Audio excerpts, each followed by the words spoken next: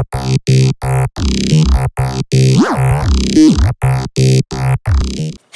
guys, it's Kamilla Lanae, and I thank you guys so much for clicking this video. If you're not subscribed to the channel, hit that subscribe button down below, because I don't know why you're not subscribed to the channel yet. Because this channel is just going to be full with tips, tricks, coaching, and the whole 50 yards that you need in this industry. So let's just get straight to the video, because that's why I clicked it. I'm going to tell you guys some details about choosing a monologue. This is kind of like just my, well, of course it's my personal opinion. Most of the things are my opinion anyway. But I'm going to tell you guys like how I pick my monologues and how do I make it easy for myself to pick the right monologue and make sure it's the right monologue. And yeah, let's get straight into the video.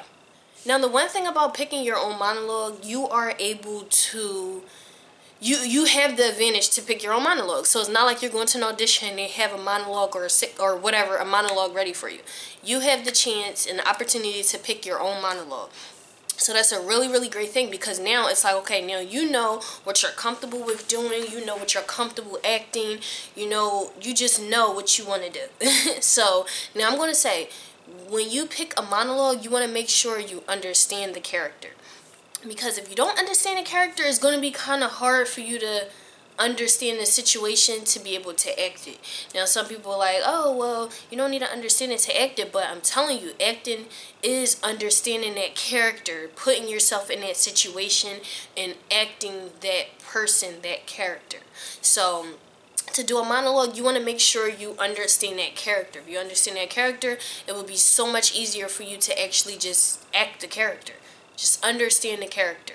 Make sure you understand it. Because if you don't understand the character and you're just like, what? And you don't get it, and you just have 50 billion questions to ask. It's like, okay, well, you shouldn't do that monologue, because if you can't understand that character, you shouldn't do the monologue. You should understand the character, hear where the character is coming from, see where the character is coming from, put yourself in that position.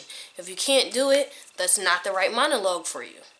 Now, you want to make sure you pick a monologue that's good for your age and your gender, because you don't want to pick a monologue and you're 13 years old and you're picking a monologue for a 24-year-old. Or you don't want to be female and picking a male monologue. You get what I'm saying? You want to make sure that the monologue fits you, your age bracket, your sex. You know what I'm saying? You want to make sure it fits you like that, because if you go and even say, for example, you're like 30 years old and you go in and do like a high school monologue, they're going to look at you like, that's going to be kind of weird to them, because they're going to see that you're a 30-year-old lady or in her 30 years old or 30-year-old male, whatever, and then you're doing a teenage monologue. It's like, so make sure the monologue that you're doing fits yourself in general.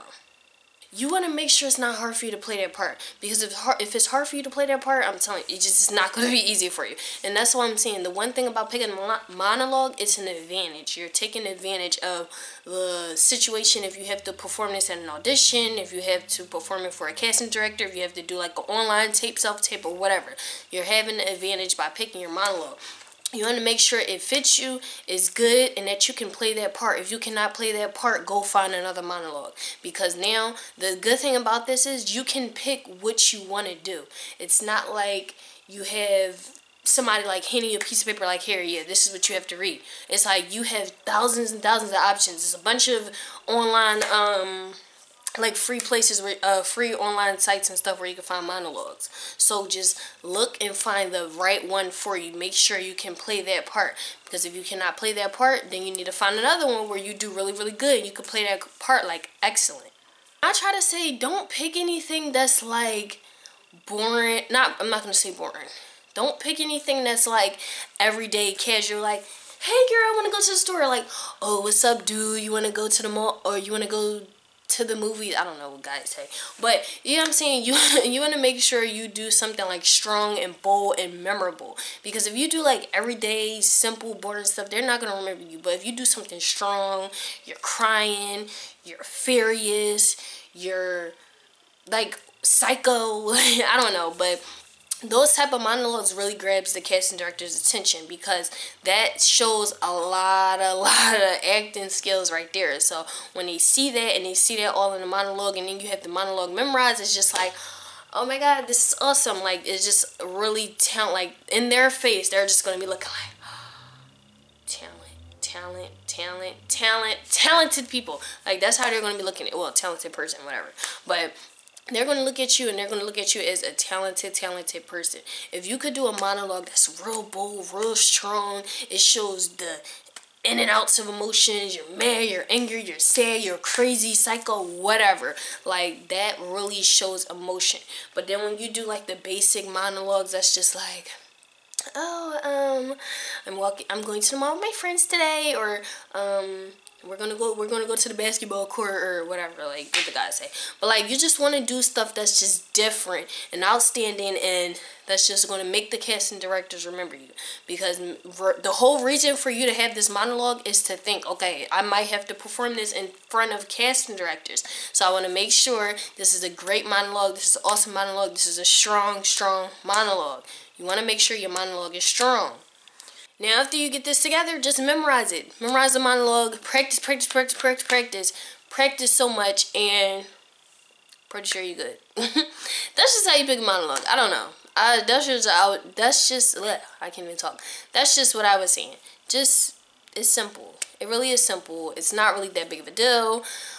But I hope you guys were helpful. I mean, this video was helpful for you guys, because yeah, this was just a short one. I thought that somebody asked me this on my Instagram, so I was just like, let me make a video. But I thank you guys so much for watching, and please keep I'm sorry, my mind is all over the place tonight. I had a long crazy day. But anyways, thank you so much, guys, for watching. Please keep coming back for more. Subscribe to the channel if you haven't already. Thank you guys so much.